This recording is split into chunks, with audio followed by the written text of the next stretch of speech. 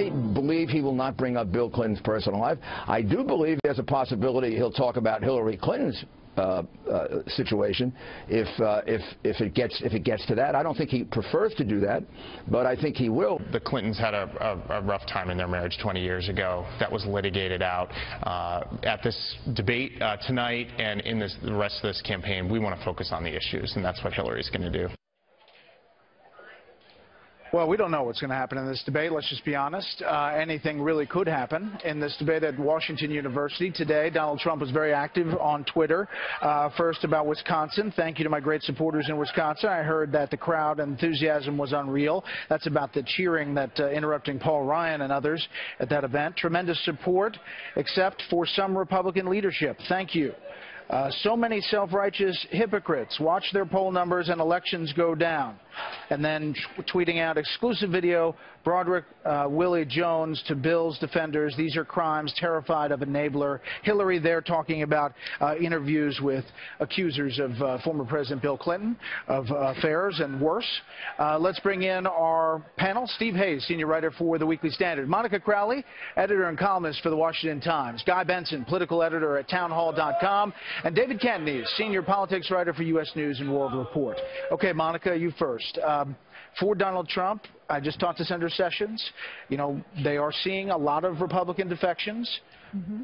Is this, the moment? What do you think about tonight? This is the moment for Donald Trump to step up and try to salvage his campaign. The United States is a country of second chances. Americans love a comeback story, so this is his moment to try to maximize the opportunity that's before him. He has a real chance to show that he is modest and humble and contrite, not characteristics necessarily associated with Donald Trump. This is his chance to show the American people that side of him. And remember, we do have precedents for this. We had Bill Clinton being accused when he was running. We had Arnold Schwarzenegger running for governor of California, being accused of groping women. We had Barack Obama facing tapes of a racist anti-American preacher in Jeremiah Wright. We had Richard Nixon going back some years with the Checkers speech.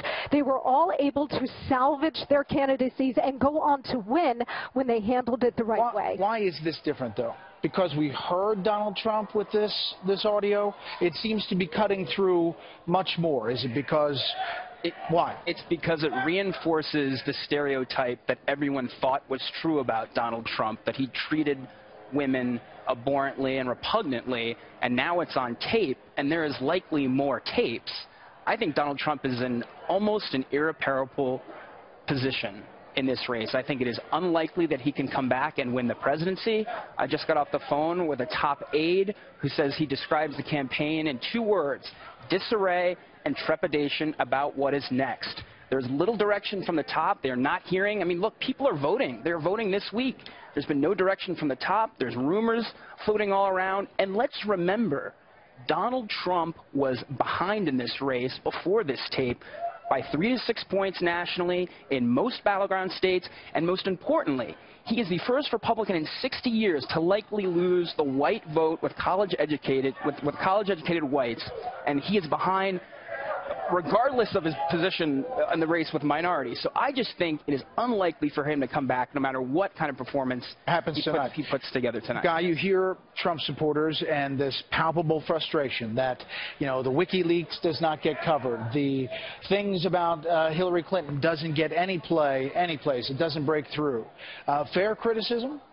To some extent, although we're going to cover it later on the show, and I think Donald Trump has a huge platform to bring it up and really drive that narrative in front of 80, 90 million people tonight. I think, again, we'll have a huge tune-in factor. But I think the point is so important for the frustration among Trump supporters. They're treating some of them like this whole tape being released as the turning point in the race. If you look at the Real Clear Politics polling averages in the states heading into tonight, most of that data long before any of this tape controversy blew up, Hillary Clinton currently sitting at 340 electoral votes based on that polling. So now I think there's no sugarcoating it. The Republican Party is in a very precarious situation because people down ballot from Donald Trump who are distancing themselves, they're trying to do so because most voters are repulsed by what Trump said, but they're also really infuriating Trump and his base, and he's egging them on. So they're going to lose voters one way or the other. This is not one big happy family heading into November. Steve, 3 of the 4 Trump tweets today dealt with Republicans. Yeah. That was Republicans. Now you have down ballot races, as Guy mentions. You have the Senate hanging in the balance. And frankly, I mean, is it possible that there's hope for Democrats in the House?